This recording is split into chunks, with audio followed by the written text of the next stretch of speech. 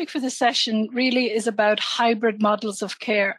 And what do we mean by that? Well, of course, we've all had the most extraordinary 15 months nearly now, 14 months, and we've seen a lot of changes in the way we've used technology in particular to deliver health and care services.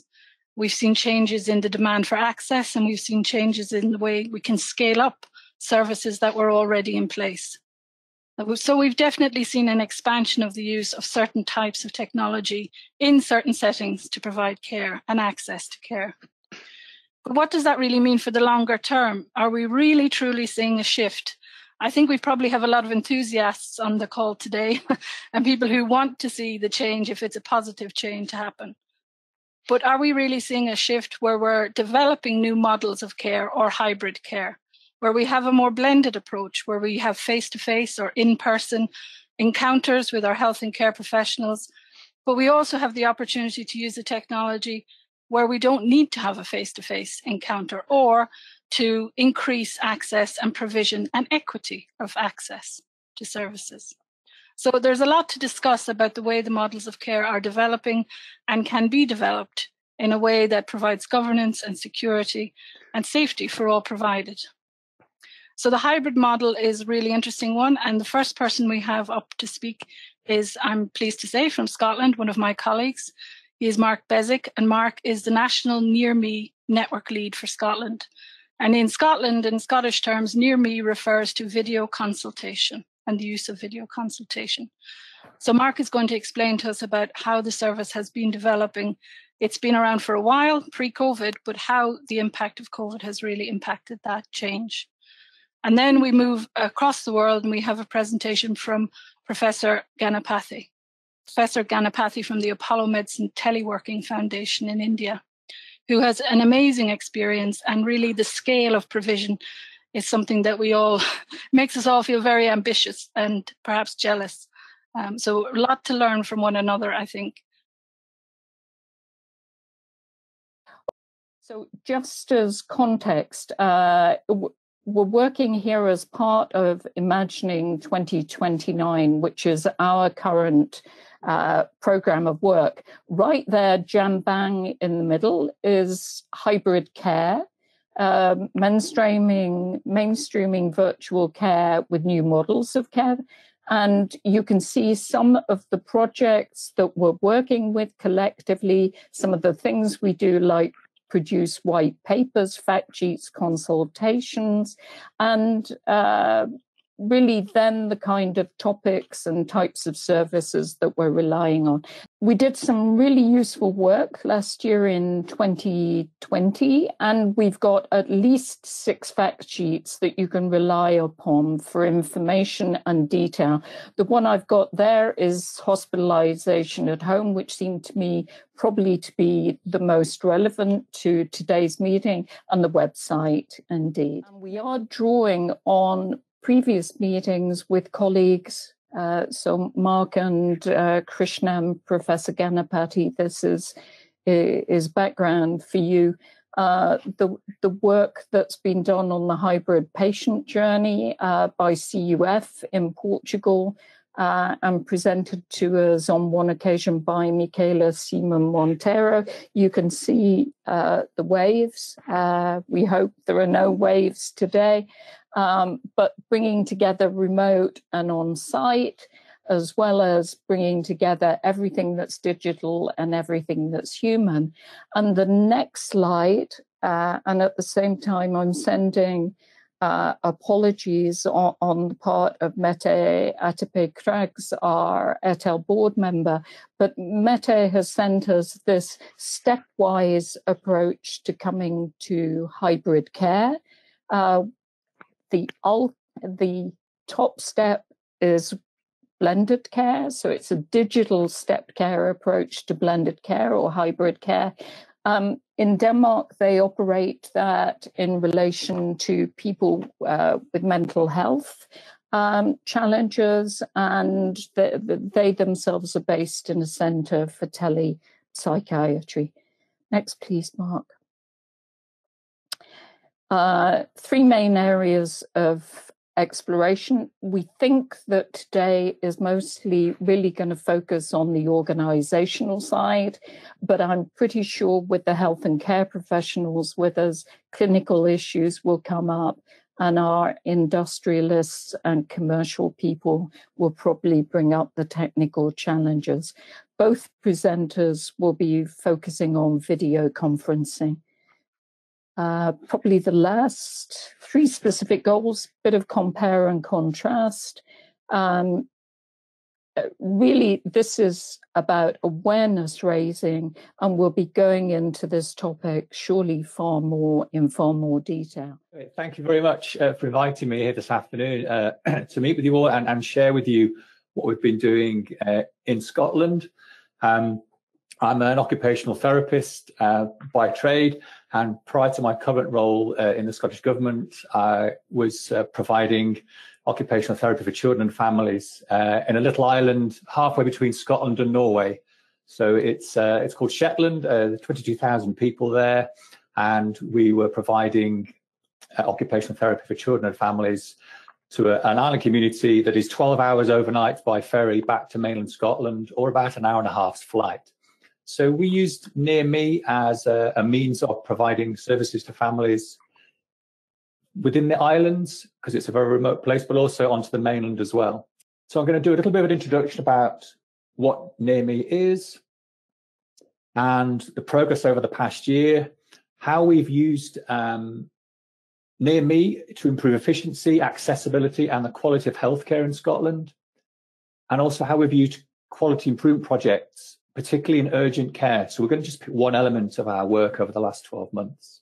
We're going to look at what the outcomes were to that work. What was the impact we had on people's health and well-being, and on their experiences of minor injuries and urgent care. And then we'll look at some outcomes, and then look at some scenarios and discussion afterwards with people. So we're looking forward to engaging with you on that front as well. So now I'm going to just speak a little bit more about Near Me, because Near Me might be something that you in the audience haven't perhaps come across before. So it is a video consulting service. It uses a software platform from Australia called Attend Anywhere. So some people may have heard of Attend Anywhere, but in Scotland, the public chose Near Me as the name they would like to have for their platform they use for video conferencing with their professionals. It's web-based, and it's available to the whole of the public sector across Scotland now, not just within health. And we're looking to make sure that this choice is a choice for everybody as we return and recover back to services as business as usual. It's a freestanding web-based system, so you don't have to download anything, you don't have to log in and make an account. You just come into your appointment, put your name and date of birth in perhaps, and then you join the consultation with your professional. All you need is a web camera and a microphone, or headset and speakers. So it's a very simple, patient-centered, user-friendly system that is very nice and easy for people of all abilities to engage with and join. It initially started in Scotland in around 2016. There was a scale-up project in 2019, and then COVID came along, and we had to rapidly scale up the use of Near Me across Scotland. So we managed to go from around 300 consultations a week in March 2020, and we averaged 22 to 24,000 a week now. So there's been a significant jump in that, and I'll show you a graph to do with that later on. So my role in all of this initially was to support both patients and staff in this remote island in the middle of the ocean as how to use video conferencing to continue their services in the middle of a pandemic. We then developed digital tools to try and share that with the wider professions across Scotland. And then we ran webinars where we bit like this, where we shared what Near Me can do for professions across Scotland. So we've had a very rapid, focused, intense time making sure that Near Me is available for the people of Scotland. So if you could go to the slide with the graph on it, that one there. So that shows you where we were in March. Zero is March 2020. And there's a few drops there around holiday periods. But as you can see, it was a very rapid and sustained increase in Near Me use. So now we're going to focus on one element of our improvement projects. This is urgent care. So we're looking to seek significant transformational change, how urgent care is delivered to the people of Scotland. So the basic premise is it's the right person at the right place at the right time. And that was the pure essence of redesigning urgent care. Right place, right person, right time. So in order to facilitate that, if you can go to the next slide, please, Mark. Where does Near Me sit? Where does Near Me sit in the hybrid model that we're here to kind of speak about today? So yes, we have telephone as a first line to reduce infection spread. If you're phoning urgent care or accident and emergency or minor injuries, you might phone them first. I've hurt myself, I've injured myself. Then you might want to look at, okay, how do we get more information? How can we reassure patients they're going to be okay without physically actually getting them in the building?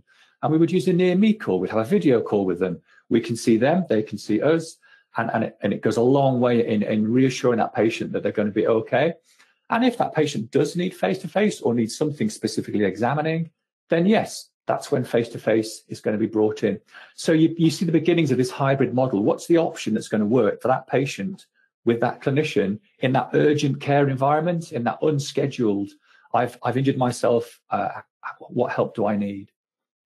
So if we then look at what we did next, we then looked at the quality improvement processes. So the next slide talks about the process we go through. This is the one that might need a little bit of zooming. So we did these rapid improvement projects throughout the whole of last year with multiple sectors, and we're just going to focus on minor injuries today. So basically, we had a kickoff meeting planning what we're going to be doing. We did lots of testing and improvement, rapid cycles of change, tests of change. And out of that came, we supported departments and areas to go through these rapid tests of change, to get the processes right, to get safe practice in place, to get all their procedures in place. And then we produced outputs. So we produced statistics, we produced data, but we also produced documents that could be shared with wider elements of the workforce. And all this happened within a 4-week period. We also had lots of group learning, lots of hand-holding, lots of experiential learning with departments. And we ran webinars as well, like we're doing now, where we shared, we've done this in a 4-week cycle, quality improvement, rapid tests of change, here are the outcomes, here's some data, and here's some procedures to help you. So that was some minor injuries units that carried on with that. And I'll show you some of the project work they did in a few minutes. So the next slide is basically now looking at NHS Lothian. So this is the health board that's based in and around Edinburgh, the capital city of Scotland. So called MIA. So MIA is Minor Injuries Assessment. And this was what they were kind of marketed as in terms of the public message that was talked out. So they looked at their process measures, how many calls, how many video consultations were generated from those calls, how many patients ended up representing at minor injuries and urgent care. And out of those, who had had a video and who hadn't. And also, you know, who was coming back, where were they going to next? And also they wanted to measure, did they go to community care? Did they look at self-care, self-management? And they also wanted to gather some patient feedback. What was the experience like for people having video calls instead of working or going to the minor injuries unit or the urgent care unit? And what did the staff feel about that? How did staff feel about making clinical judgments based on a video rather than actually physically touching or seeing somebody? So they very much wanted to reduce variation, but also one of the biggest pressures last year was to reduce footfall in urgent care. Traditionally, people appear at A&E and urgent care expecting to be helped, and we couldn't have all these people in A&E wanting to be helped. We had to find a way of turning unscheduled people appearing into something scheduled, managed in a workflow. So this is how we piloted it in East Lothian. So this it might be quite hard to see for you on the next slide. There's actually a patient flow diagram there, Mark, if you can pop that one up. So, for example, you might call 111, which is our telephone service in Scotland. You would go through some triage, but you may be triaged to say, actually, you need to go to the emergency department, please go now. Or actually, the kind of things you're telling us about, let's put you through to a flow navigation center and let's have a conversation with you about whether you need to go to minor injuries, whether you need to be seen by video or face-to-face or a phone call. So the next part of that flow chart talks about, can the patient use Near Me? Do they have the technology? Do they have the abilities? And if they do have that Near Me ability, then let's schedule a Near Me appointment for you. So then you can have a conversation with a healthcare professional, whether that is an emergency nurse practitioner or a doctor or a triage specialist. So they would have these Near Me video calls, and that would often result in a number of options. So the person might be given some self-care advice. They might be scheduled to appointment at the emergency department. So don't come now, come in an hour's time or come at 3:45. They might have something that can be sorted out at minor injuries, but they also might need to be linked into community service, like a mental health service, for example. Or they might need to be referred to another hospital service, perhaps dentistry or podiatry. So this flow navigation really controlled the traffic that was coming in and out of urgent care, minor injuries, emergency departments, and people were directed to the right place that met their needs on that day. So that gives you a little flavor of the kind of flow that was set up within these test pilot sites. So basically, after a 3-month review, 571 patients had used Call Mia, but 45% had an outcome of self or community care. So that's nearly half didn't actually need to go to minor injuries or emergency. So that's a huge amount of footfall that's been reduced, and there'd been a 41% reduction in attendance at hospital after 3 months. So that's a huge amount of people that were just appearing at hospital wanting help. So you managed to, the patient flow had really had a massive impact on that. So that's just one bit of data from one pilot scheme in one area. So 1,866 patients had used the Call Mia service in the test pilot area. And we talked about patient satisfaction. How happy were they to get that day? And they were very satisfied. The project demonstrated it reduced footfall, it resulted in safe clinical decision making, it reduced unnecessary travel, and it increased self-management. So 41% of people had the Near Me call, were given self-management and did not need to enter urgent care. And their representation rate has been about 7%. And most of those people who represented either had a worsening condition, which is what they're told to do. If you worsen, please come in. But the ones that represented got the same advice as they did when they first appeared. So, there was some confidence then that we were giving good people good information. We're now looking at using it in citizens' advice. Housing associations are using it for students. We're about to start testing using it with groups. We've used it in social care settings for care home reviews, and we're really expanding our range within primary care as well. So again, same kind of process, quality improvement approach, tests of change, really getting good data and good solid evidence that we're having an impact here. So I noticed there's quite a lot of comments in the thing, so I think hopefully we'll pick these up later. But I'm really pleased to see people from all over the place, from Greece and Italy and the Netherlands. So thank you very much for putting your names and where you're from now. That's really helpful to see, looking at the breadth of people in different parts of Europe and beyond, and different roles as well. It's very interesting. So thank you for that. I'm very happy to take comments and questions at the end. I will put in some links to Near Me within the chat, more around the tech website and where to get the information from. And I think that's probably all I want to share for now. But I'm happy to pick up any themes or questions a bit later on. And thank you very much for listening and engaging with the chat.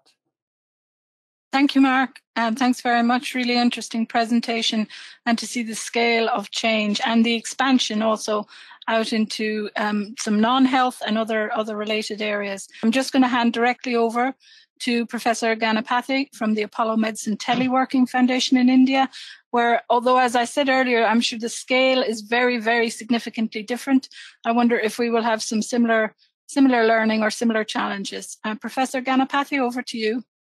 Thank you. 900 seconds is absolutely impossible to tell you what we have done in the last 21 years. And we have now done, as you can see from this map of India, 13 million teleconsultations. We have now reached almost 10,000 teleconsultations per day.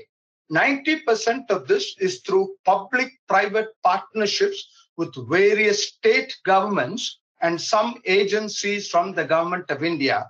These are spread all over the country. We started with the Himalayas, the government of Himachal Pradesh, and recently we have published a chapter in a European-based textbook, a 33-page chapter where I have described in great detail what exactly we have done.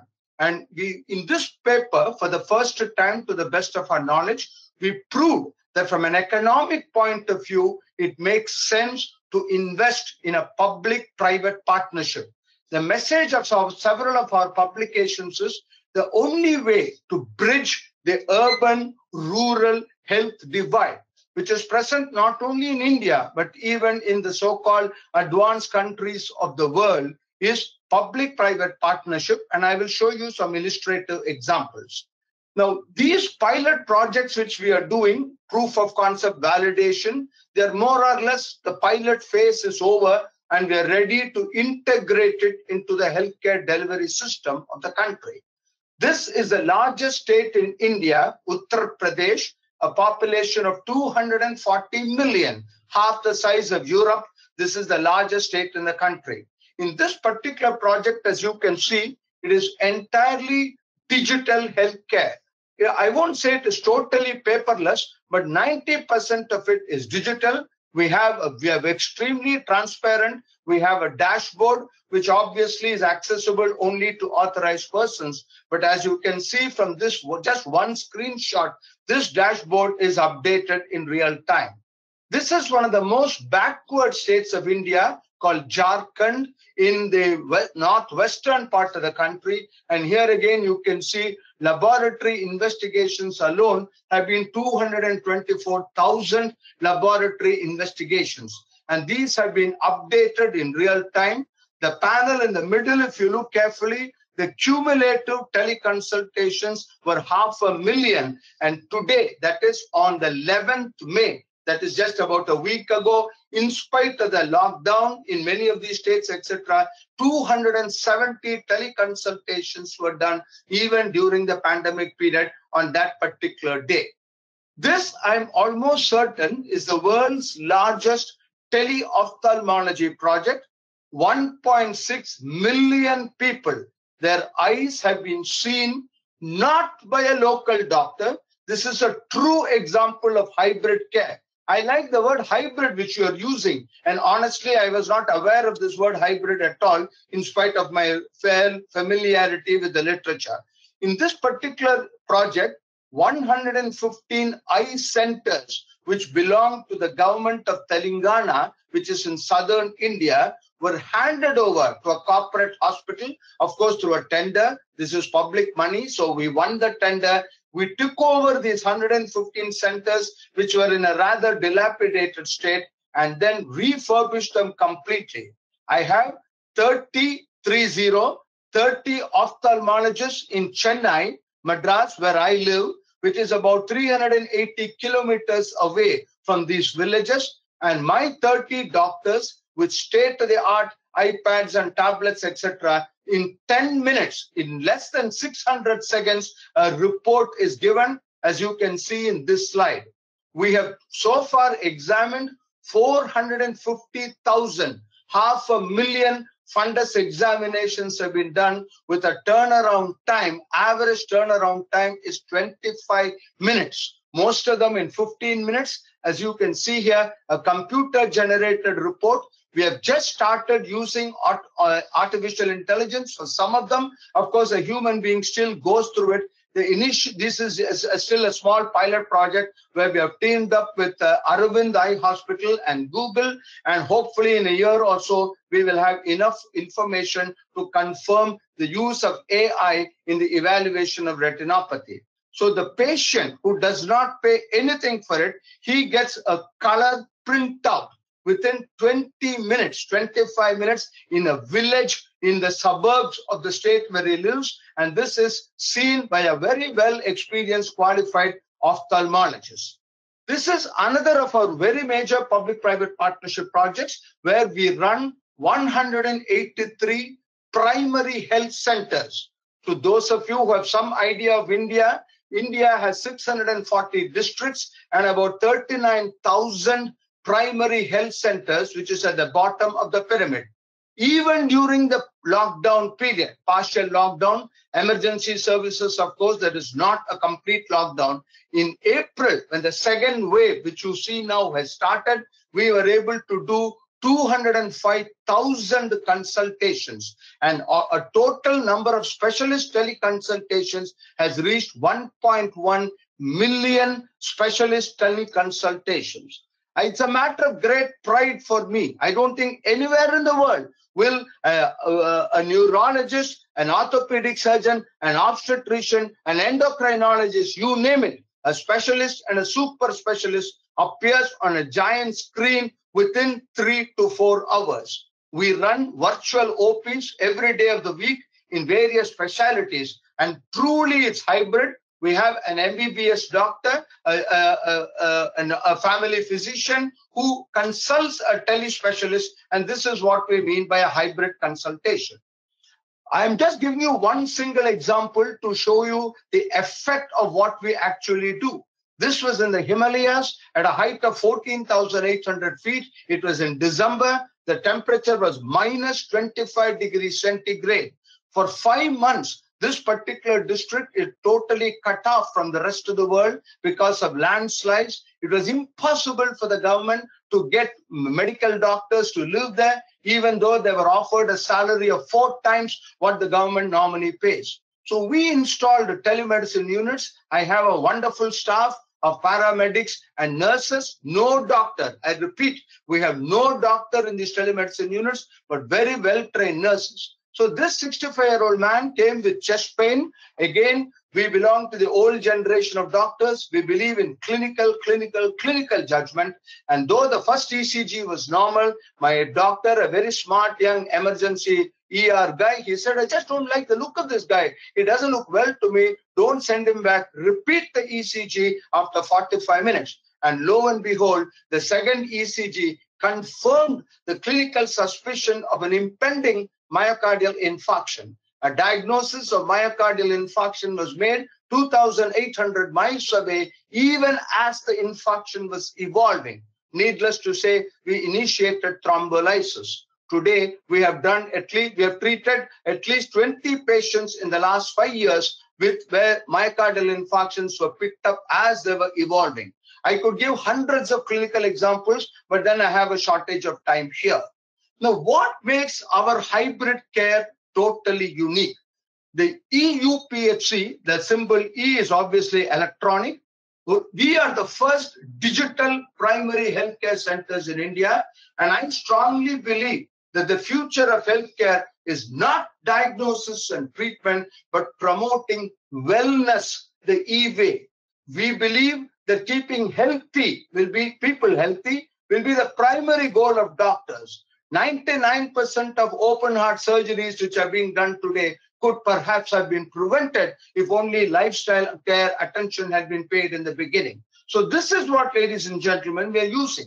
Innovations at the highest, resource utilization, and of course we are the quality control. We are obsessed with quality control, quality management and improvement. In this particular project, we have 640 laboratories where quality control is evaluated remotely. We have published papers on this. All our laboratories are ISO certified as well as NABH, National Accreditation, NABL, the Board of Laboratories are all certified. And every day, by turns, of course, these laboratories' quality control is remotely evaluated by experts from the city of Hyderabad.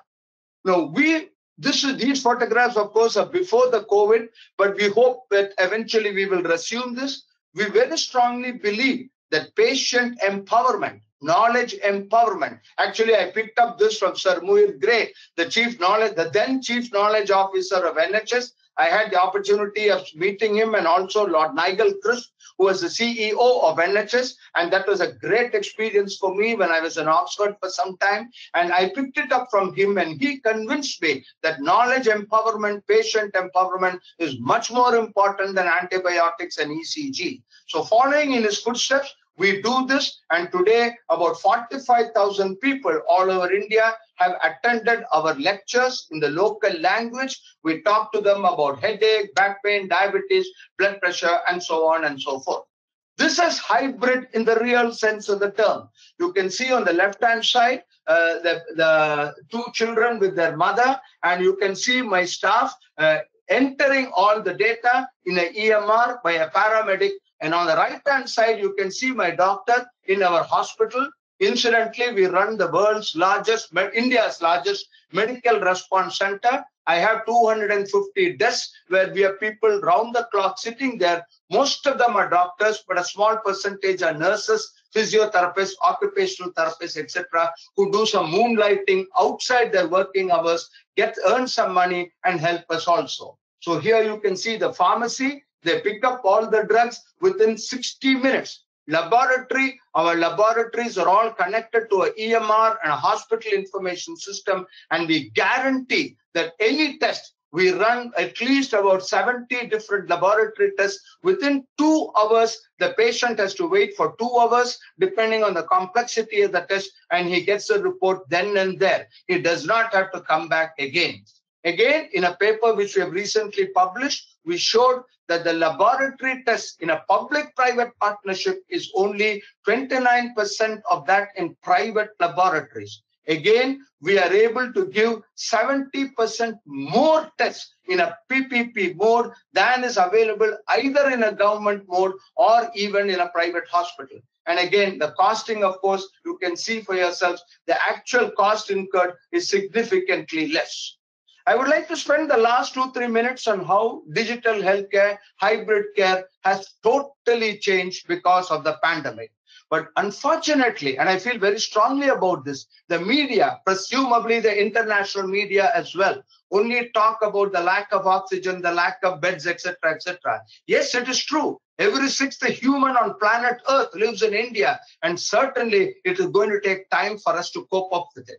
But what is absolutely amazing is the Apollo Telemedicine Center. I have a fantastic staff, and here you can see within 10 days, we set up all this for a Government of India undertaking called the National Thermal Power Corporation, which generates thermal power in suburban remote parts of India. Some of these are disturbed places like the Indo-China border. Even in normal conditions, it's very difficult to provide healthcare. And on the lower right-hand slide, this almost looks like a NASA Space Mission Center or an ISRO. Sorry, I shouldn't say NASA. I should say ISRO, because the Indian Space Research Organization is as good as NASA so far as space exploration is concerned. This is the Apollo Telehealth Services COVID Center, which you can see. My staff are here looking at this, and in real time, we are able to find out how a ventilator functions and not. So this is what we have been doing in the last 2 weeks. I've been giving hundreds of talks on telehealth for the last 20 years. For the last 10 years, I have been telling that telehealth in any country, let alone India, will never really take off. It will not get that critical mass so essential for us to really take off unless there is political will. It is sad that a strand of RNA has totally changed the world. India right now is going through the second wave, but the last couple of days, the numbers are falling down. And we think in another 2 weeks or so, we will come back to what we were at least a few months ago. The Prime Minister of India, in every single talk he has addressed to the nation, he again and again urges doctors to offer telemedicine services. And this has really picked up. I don't know, I have no words to express what I'm saying. You can just see in every single day, every single newspaper throughout the length and breadth of India, this is what you find. The government, the administration, every stakeholder of the healthcare ecosystem has at last realized, accepted that social distancing is here to stay. Today, ladies and gentlemen, information and communication technology is as important as oxygen and hospital beds. Indian healthcare is becoming digital. I belong to the BC era. I'm not talking of before Corona. I'm talking of before computers. I was the last group of neurosurgeons in India trained in 75 when there was no computers at all in the field of healthcare. In the last 45 years, particularly in the last 1 to 2 years, the phenomenal growth in bridging the urban-rural health divide is unbelievable. I'm sure that in my lifetime, I'm going to see a hospital in your pocket, a doctor in your pocket, a laboratory in your pocket. Distance has become meaningless and geography has become history. I'm fastidious about time and I hope I've stuck to the time. Thank you once again for giving me this opportunity. I'll be very happy to take questions at the appropriate time. Thank you very much indeed, Professor Ganapathy. I think you've made us all feel fantastically positive about the potential of. I have one more slide, and of course it's obvious. I don't have to mention it. You can ignore reality, but you cannot ignore the consequences of ignoring reality. And I think the 10 commandments, if Moses was here, he will say, "Thou shalt digitally transform." Commandment number 1, commandment number 2, and commandment number 10, thou shalt digitally transform. Thank you. On that point, I know we have questions in the chat. We have some quite specific questions, and we'll have questions from our front row. But just before the front row have the opportunity to come in and ask their questions, I'd like to ask a slightly more general question for Professor Ganapathy and for Mark, but if we go first to the Professor. And the question is about, you mentioned the importance of prevention, of bringing citizens with you, of citizen empowerment and patient empowerment. And I'm just wondering, do you sense in India, from your experience now, are citizens also a very part of driving the change towards digital options? I'm thinking particularly about the use of telemedicine. And for both of you, you have a complex health and care staff network and citizens who are involved in these developments at all times. But just particularly on the citizens, are people positive? Are they willing? Or is it an uphill struggle? Do I take that question first? Yes, please, Professor Ganapathy first. Yeah, the first 10 years, 12 years of my life as a telemedicine evangelist was spent in creating an awareness, in trying to persuade people, and it was an uphill task. But 5 to 6 years ago, things started slowly changing. But believe me, what we were unable to achieve in the last 19, 20 years, a strand of RNA has been able to do it. Now it is a question of necessity. There's no choice anymore. And now with lockdowns, partial lockdowns, with so many restrictions, etc., people have realized that, and I'm sure this is not a knee-jerk reaction. This is not something forced on them. Yes, it is forced on them today. But the indications are, after all, the pandemic is not going to be there for the rest of our life, maybe 3 months, maybe 6 months, maybe 1 year. But once we come back to at least somewhat a semblance of our original life, I'm very confident that remote healthcare will be an integral part of the healthcare system, because people have realized, out of necessity, they have realized the advantages of doing a consultation sitting from your home. Could I have imagined that sitting from my flat in Chennai, I'm able to talk to all of you? In 45 minutes from now, I'm going to Washington, D.C. I mean, this is something which could never even have thought about it. So I'm absolutely confident that we no longer have to drive. We no longer have to force people to do telemedicine. I am sure that in my lifetime, the stage will come where patients are going to demand telemedicine, and every CEO of a hospital, instead of placing orders for an intraoperative MRI or a cath lab, he is going to place orders for telemedicine equipment. Thank you very much. Great answer. Mark, if I could just turn to you also, just on the point really about citizen engagement and empowerment. It maybe we're reaching a point where the citizens are well ahead of the politicians and some of the other senior stakeholders. But Mark, what's your experience been? I think as we become more comfortable across the age groups using video to keep in touch with our siblings, our grandparents, our grandchildren, and as video becomes a choice, an option for people to choose, so they don't have to travel, they don't have to take time off work, they don't have to find childcare. And I think when you're presented by a service that doesn't offer video, I think the public are going to be asking, why can I not have that? And hopefully we'll be approaching that very soon. Not just around the pandemic. I think the pandemic has accelerated everything, but it's now shown you what the possibilities are. And we've got a window of opportunity, I think, to try and bring the public along and clinicians before everyone throws their doors open and tries to get everybody back into buildings. But I don't see how that's going to happen, because there's a backlog of patients that haven't been seen for maybe a year that need our help. But there's also a group of patients who we don't even know yet. They haven't presented to us yet. We don't know what those needs are and how we're going to meet those. So how do we physically get all those through outpatient appointment departments when we could be screening, we could be doing preoperative assessments on video.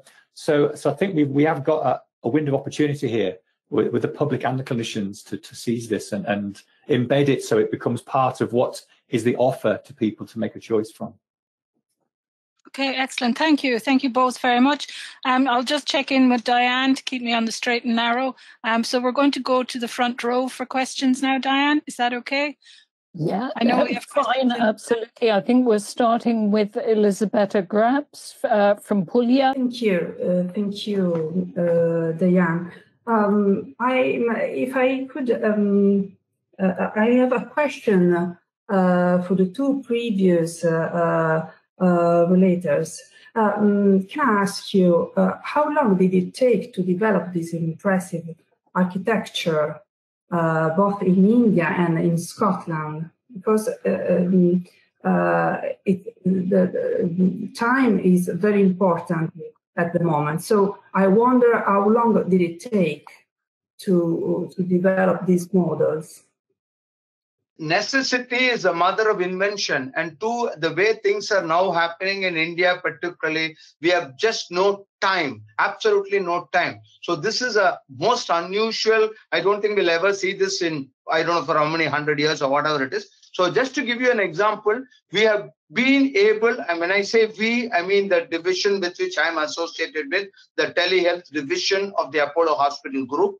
We have been able to put up, as I showed you in one of the photographs, in 10 days, we have been able to put up a semi-structured, ready to use, a COVID-ready, exclusively for COVID, a state-of-the-art intensive care unit with ventilators, laboratory, this oxygen, etc., etc.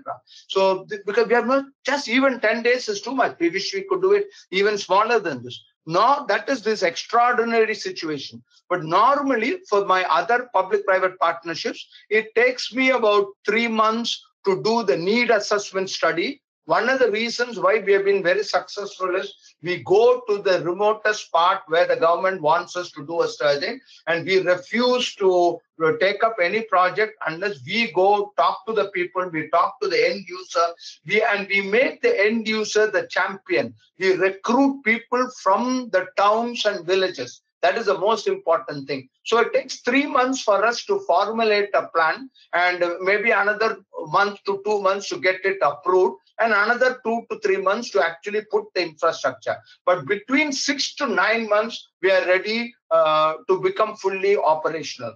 And as with more and more experience, then the number of months it takes becomes less and less. And luckily, the red tapeism, the bureaucracy, etc., particularly because of the pandemic times, is becoming far less than before. So the answer to your question, madam, is on an average 3 to 6 months, but on an extraordinary situation, even 2 to 3 weeks. Thank you very much. It's really impressive. Yeah, and I suppose in Scotland, it was amazing. I've been using Near Me for some time prior to COVID, and we achieved more in the first 3 months of 2020 than we've done the previous 2 years. So between March and October, we went from 300 to 22,000 a week. And a lot of that was down to all the red tape disappeared. Oh, if you need that, you can have it. If you want to do that, yes, go ahead and do it. It was amazing how the bureaucracy just fell away, and we could be agile, we could be innovative. It was a license to let's really do something that's going to make a difference here. And one of the biggest barriers that's come through the reviews we've done around Near Me has been clinicians' willingness to engage. in something new, something a bit challenging, something a bit different. And sometimes people are reluctant to embrace that. But when they were thrown into a pandemic, they're like, I've got to use this now because I have a service to provide. And that went a long way in accelerating people's willingness to embrace it and give it a go. And once folk had given it a go, and actually it's really easy to use, quite straightforward. I don't know what the fuss was about. So that would be our experience in Scotland. Thank you very much. And how has it been in Puglia? Have you had similar experiences? Yes, really not so impressive, really. But we are. I would like to share with you the experience of the FUDIANet project, which is a little example of hybrid care, and it was planned before COVID-19 crisis. Because it's a project funded by Ministry of Health in the framework of the national program of the National Center for Disease and Prevention Control. It involves 5 Italian regions, and including Puglia, and ARES has been leading the consortium now. And the project addressed the target population of diabetic people. So we talk about chronicity and people over 40 years old, fostering both integrated care approach and task shifting on food literacy and correct lifestyle promotion. Thanks to a specific protocol we developed in the project, delivered by a platform, a web-based platform, the Puglia platform, which is now available at the address fudianet.com. And the protocol consists of face-to-face meetings at the beginning and at the end of the protocol, and in the middle period lasting about 4 weeks, during which patients can access tailored contents on the platform. They can also carry out empowerment exercises and interact with educators by asynchronous messages. And this going through 3 different teaching paths related to 3 levels of patient expertise, which were preliminary assessed at the baseline. Tailored contents and exercises can be delivered because patients at the beginning of the protocol can assess by their own their level of food literacy and empowerment at baseline. And they can do so by a questionnaire, the Me and My Diabetes questionnaire, we developed in the project, and we validated it in the project. Face-to-face meetings are useful because at the beginning to perform a sort of counseling and to raise awareness and also to select people to join the protocol, while at the end a new assessment and a new face-to-face encounter is needed to discuss results with the patients and to pass through an upper level protocol if this is possible. Then we tried also to transfer rapidly this approach, elaborating a sort of cascade model for training. This also to sustain protocol dissemination. In fact, we trained a group of 15 professionals, basically GPs and diabetologists, and the second group of 10 task shiftees, nurses, dietitians, psychologists, and also expert patients. Try to encourage them to plan additional training session and to act really a sort of task shifting about the protocol among their colleagues.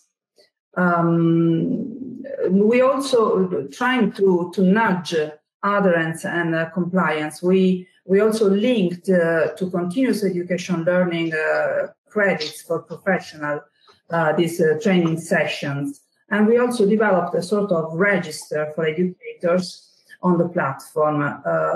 And this register they will be implemented proportionally to the cascade training on the protocol by the organization that will disseminate the protocol. We also performed preliminary dissemination activities, and this it was really useful because we create awareness in Puglia about this kind of hybrid care, and a multidisciplinary group of professionals chose to join the project and start training on the protocol and also on the platform. It's a sort of initial attempt to redesign new pathways, but at the moment in Puglia we have about 18 patients enrolled on the platform, and totally in Italy 45 patients. But we are going on, and we will try to monitor the results. Thank you. Mark, on your side, Scotland is a national health service. How was Near Me funded, and where did the organisational change come from? Near Me's been kind of working in Scotland since probably 2016. So I think initially it was done as a pilot. Nessa might have to keep me right on this because she may have been around. I've been in the team since October last year. So, but in terms of its procurement and funding, that's done by central government. So initially it was funded for the NHS only, and then for a number of up until 2022 at the minute. But it's recently been rolled out so that we're now accepting applications for waiting areas for a Near Me waiting area from anybody within the public services. So if you're a voluntary organisation, a housing association, a citizens advice bureau, a local authority or a council. So it's been broadened out, but it's been centrally funded by the Scottish Government with support of that. I'd just add in, it's Nessa here. Yes, Mark, I've been around for a long time. I didn't mean that. That's the polite way of putting it.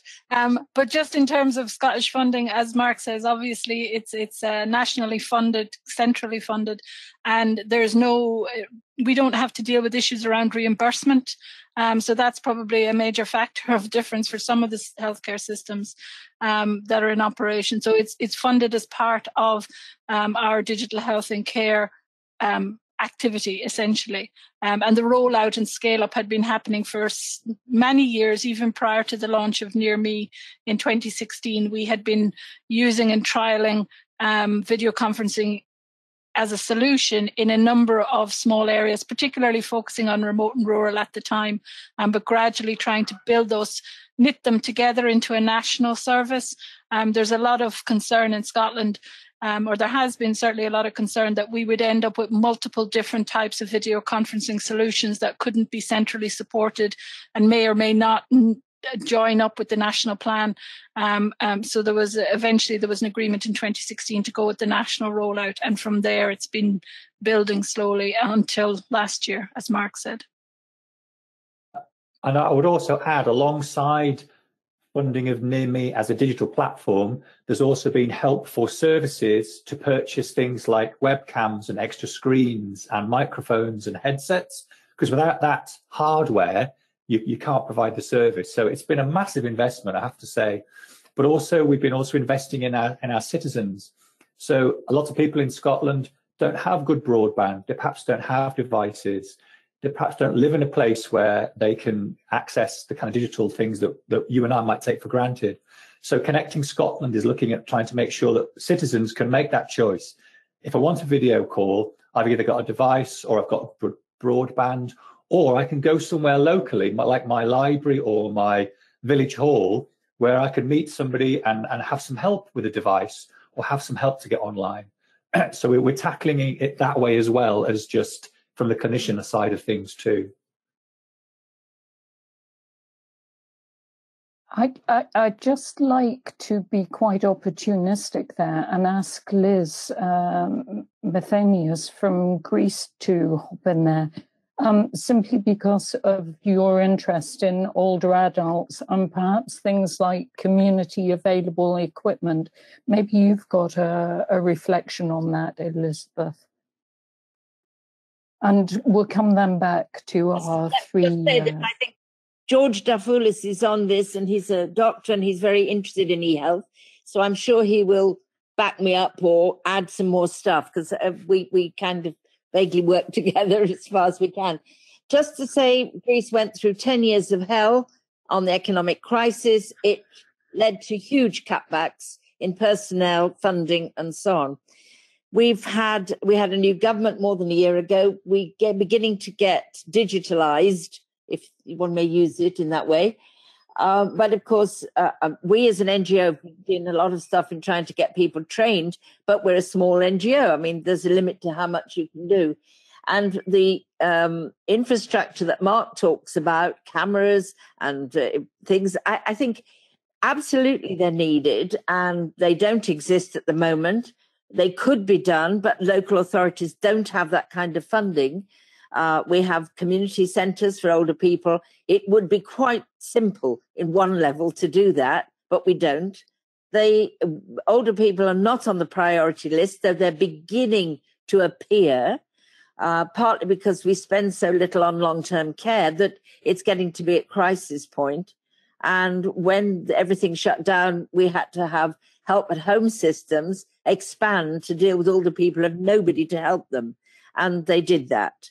Obviously, that has to happen at the local level. So, I mean, I think there is an opportunity.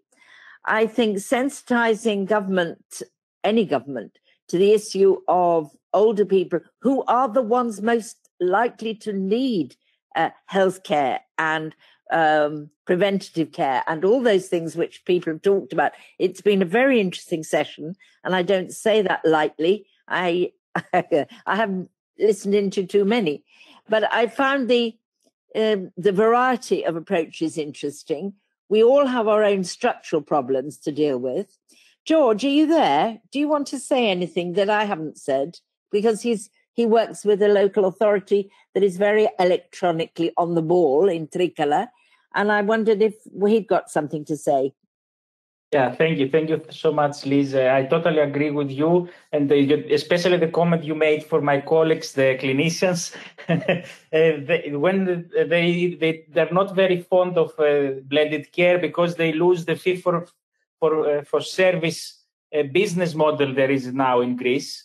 And unless this business model of reimbursement of clinicians change to bundle care or something else, they will not like it because they lose the money from the fee for service. So indeed, it's a challenging issue. Yes, thank you. Thank you. I mean, I think it's better coming from a doctor than coming from me, but I agree with him. Thank you very much indeed for those insights. Both Liz and George. Mark's model of the islands and the remote areas where there's no competition, because people won't go to stay there as doctors, it's a perfectly viable model. But again, it needs infrastructure spending. Thank you very much. Indeed, I was wondering, well, first of all, I would like to thank both of the speakers for their interesting talks and initiatives. And Mark, I think that Near Me is a great initiative. But I was wondering, new models of care come with evaluation, and that's such a very important thing. And I was wondering if you have any useful insights into evaluating Near Me. What did you do to evaluate the service you provide? Yeah, good question. We've had 2 independent evaluations carried out by Oxford University, one last summer and then one that was published in March this year. I'll put the links up to them within the chat if that's helpful. So it's been fully evaluated, and from there recommendations were made The latest recommendations were very much around scale up and rollout, particularly in primary care. There was lots of recommendations around leveling up access, so talking about community hubs. So the recommendations from the evaluations have very much guided our next 6 to 9 months of work around equity of access for people, but also making sure that the primary care. So we're doing lots of work with primary care at the minute. So I'm doing work with the receptionists and the admin staff within primary care. So the conversation they have with people phoning to see their general practitioner, then the choice around phone, video, face-to-face is at the very beginning rather than later on. I was just wondering, because the reason I'm so interested into evaluation is that when you start with a new model of care, the evaluation is very important. For instance, if you want to get reimbursement for the hospital care you provide, for the other care you provide. And I'm the project leader of NWE Chance, and it's a project that is focused on hospitalizations at home. And that's a rather new concept. So it's very important also for us to evaluate, and we will evaluate our pilots we conduct at this moment next year. So in that respect, I was wondering, well, what did other people use that also introduce new models of care? So thank you very much.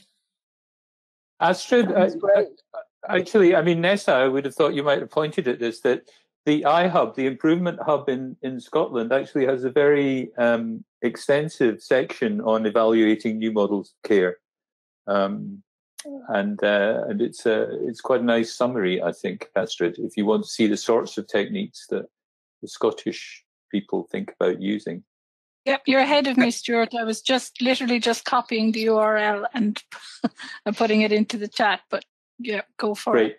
And the team should say, I don't know if Mark, if you said this, you probably did, but the team for the Improvement Hub or the iHub in Scotland also participated in the rapid scale up. They were very much part of that whole QI approach. So members of that team and the technology team and the team who'd been involved in the rollout already came together to kind of expand a team with different skill sets to support the rollout. So yes, they were key last year and are now engaging again this year.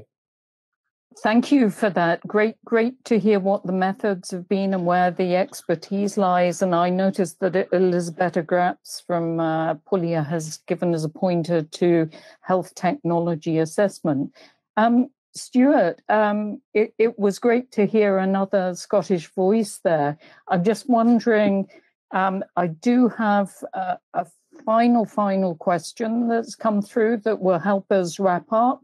But given everything you've seen happen in Scotland and internationally, indeed, wondered whether you had a pressing question to pose to Mark and to the team. Yeah, I do have a quick question for Mark. I mean, maybe it's a slow question. So I was trying to kind of map the demand that you were meeting, and I kind of had 3 dimensions that I was thinking about. And it seemed to me that you kind of hit a sweet spot in at least the introductory things that you were talking about, because in a sense, there's a kind of dimension in terms of how much incentive people have to use the service. And for that, you had COVID and you had remoteness as strong incentives, at least in the pilots. And then you have how close it is to clinical. Yeah. So in a sense, you were quite close to clinical in those things. But I think it seems to get tougher as you move more towards integrated care. And then finally, the socioeconomic grouping. And it seemed like you, at least in the pilots you described, you were sitting in a very nice sweet spot in terms of saying adoption would be strong and everything was kind of beautiful. So I wondered, so here are the questions I wondered was, how was the reach? Yeah, so how did it go with lower socioeconomic groupings? What problems do you have, and how do you think you should address that? And then in terms of stretching out into integrated care and so on, you described having lots of waiting rooms. Well, how do you think about structuring that? Because, it seems to me that really what you want is a single point of contact, a bit like a 111 for your service, where you hit the thing and then it directs you to the individual waiting rooms. And is that the kind of thing you're thinking about in terms of pulling together and moving more towards an integrated care situation where, if you like, the segment of demand that you're looking at is much more, is a little bit tougher to reach in some way? So I'll take your first part is the section around socioeconomic impact. So again, that links in with our work we're doing with Connecting Scotland and community access, so that, you know, we've heard stories of people who've like, I've got a mobile phone, but I don't have the money for the bus, or I don't have good broadband, I don't have a device, you know. So that is very much what we're looking at doing. That was a recommendation coming out of the last evaluation, was how do we enable people who don't have ready access for whatever reason, whether it's a location or socioeconomic, you know, and we all know how much impact COVID has had on people in certain socioeconomic groups who are already disadvantaged from accessing good health, and their outcomes are generally poorer than other members of the population. And this has been magnified again. So again, we've got this opportunity to try and engage with groups. And it's not just a remote rural. We're having conversations with clinicians who are based in very urban areas where people are isolated within, you know, big blocks of flats. You know, you don't have to be living in a little croft house in the middle of nowhere to be an isolated person. You just have to look at the Deep 100 people. Sorry. Absolutely. So yes, absolutely. So how do we engage with that group who can be hard to reach and can have quite long-term chronic health needs that technology hopefully will level some of that playing field? And again, Stuart, I don't think we've reached that point where things have leveled out yet. We've still got high uptake. We've still got people aren't allowed to go places. People don't want people in their buildings. And I don't know what percentage the whole telephone, video, face-to-face is going to be. Some primary care staff are talking about kind of a rule of thirds almost. A third of people by phone, a third of people by near me, and a third of people face-to-face. But we're still in this stage where we don't quite know what the end looks like. So, and again, that sweet spot that might change. Yes, we've got, you know, like you say, that we have to think of something different to do now. And there are. I mean, there's some very honest clinicians that have said we're just desperate to see patients again. And as a clinician myself, we come into our professions because we like being alongside people and making a difference to them. That's what we go to work for. So clinicians are finding it's a big culture shift for clinicians doing things by video. Some perceive it as being a second-class kind of service. And I think until we've done some better evaluations around patient outcomes, your video consultation was as good at, if not better, than seeing you face-to-face.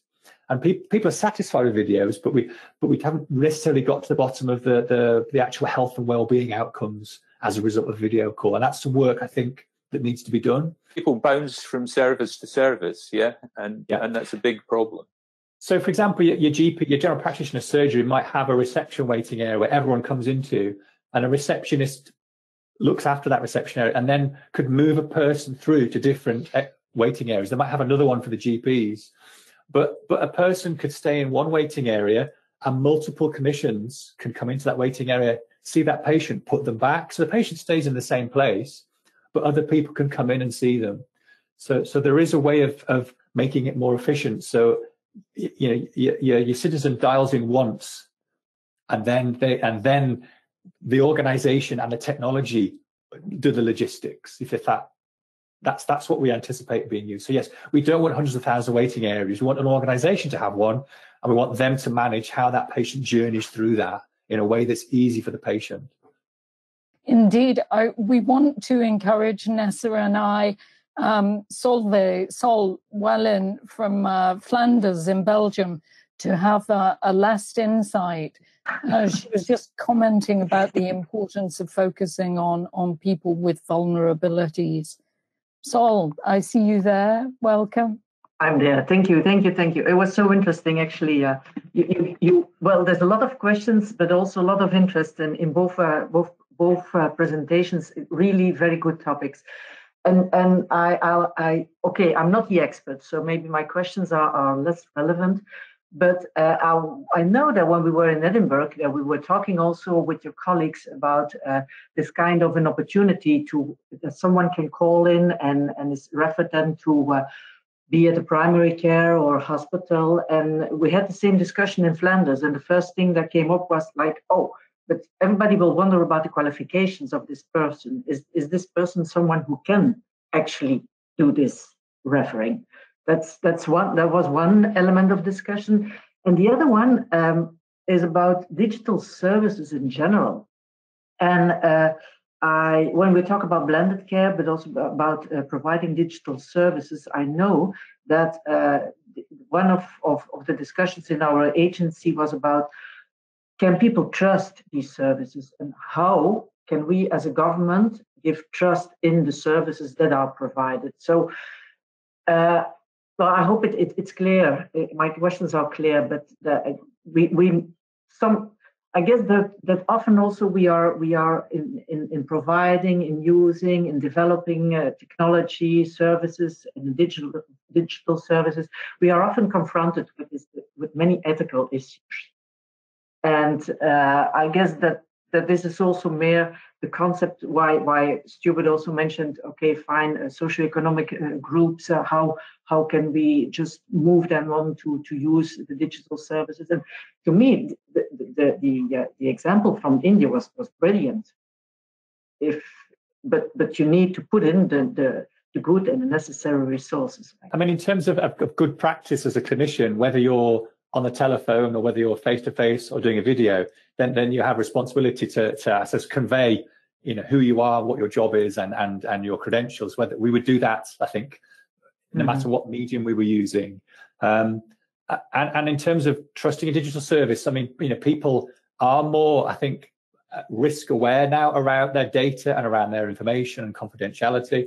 So I suppose in speaking about Near Me specifically, that's a very encrypted. It doesn't remember anything, doesn't record anything.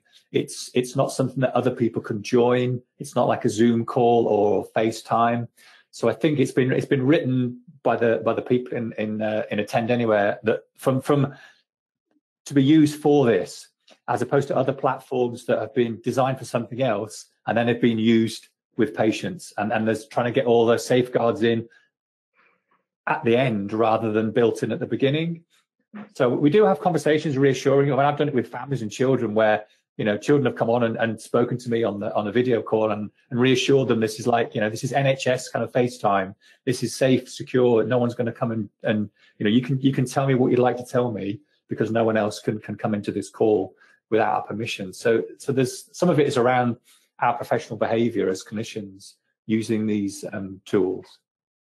Just a couple of reflections really from me, and also if you can bear with me, some conversations I've been having with some of my Scottish and international colleagues this week about other work in relation to digital health and care. And the things that have consistently been coming up are, how do we talk about the service and how do we talk about the service user? And some people don't even like the term service user. So my colleagues have advised me we should talk about people, just people. We are all people after all. So how do I want to access services as a citizen? What's the best option for me? What works for me with my caring responsibilities or my long-term health conditions or my family situation or my geographic situation? What works for me? And then how does the technology actually support me to access these services? And thinking about some of the points Professor Ganapathy made, how can I be a champion? How can the people, the end users, as he put it, be champions for the service? And how can it actually support me to think more about wellness rather than just crisis, and think more about prevention rather than just response? So for me, there's been so much richness in the presentations today, and I appreciate always with the presenters, it's very difficult to condense what you've done and what you know and what you've experienced into this quite short time. And there's so much more to share. But I think ultimately all of these services and the developments and the rapid scale up we've experienced, and whether or not they'll really stick, that's the question that we're still grappling with. Let's be honest. We don't really know. what things are going to be like in 2 years' time in relation to video consultation or other parts of digital health and care. We hope the learning will be recycled into the system and that we will have more integrated services and more options and more accessible services for all of our citizens. And we will have taken more listening from the different sectors of our society about what equity actually means. I mentioned to Diane when we were preparing for today that another point that's come up a lot for us in Scotland in recent months, really in the last 8 to 9 months just, has been a point about whether digital access is a human right. And that's something that I think is going to influence this whole discussion and debate. And again, referring back to Mark and Professor Ganapathy, you know, how much of a driver the citizen and their voice is in the way we develop these services. And I think that actually being honest about it makes a lot of people a little bit uncomfortable because they have to actually sit down and open up about what can be done, what's affordable, and what's achievable, and all of those things. So, Diane, I will pause there and hand back. Nessa, I think it's impossible to conclude in a way that is as inspirational and as focused on really the value of our health and care and the importance of it to people and people's involvement. So although the next slide was indeed a set of wrap-ups, they're very much more functional and organizational. That's really been where a lot of our conversation was, at least initially, but then it's really spread out into learning, sharing information, scaling up, speeding up, how we organize this, how we involve people. So it's clear in a way that COVID-19 is really, because I say it's still in the present tense, it's continuing in many parts of the globe, is really helping to be a situation that's facilitating very rapid change. But you have said all that perfectly.